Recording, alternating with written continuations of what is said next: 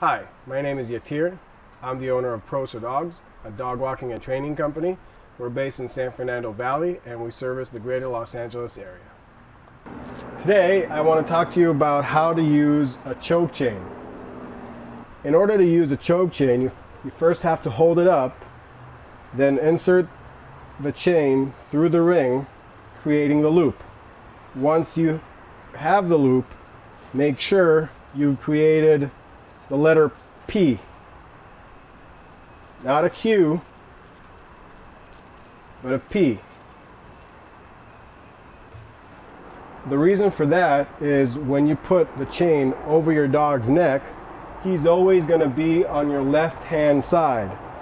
Now when you use the chain and you pull it open when he's on your left side, it's automatically released when you release the pressure. If you're on his right hand side, you pull it tight. When you release, it won't release the pressure. Always make sure that you get the right size of chain. If this was actually the same size as your dog's neck, this chain is a lot bigger than what it should be. All you need is a really short play in the chain in order for it to be around the dog's neck, not too big and not too small. Always make sure that the letter P is from your point of view when you're putting the chain over your dog's head.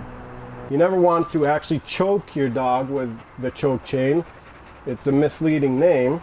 You only want to create a quick pressure over your dog's jugular, which will send the message to his brain to change his behavior immediately, to stop and say, hey, what just happened?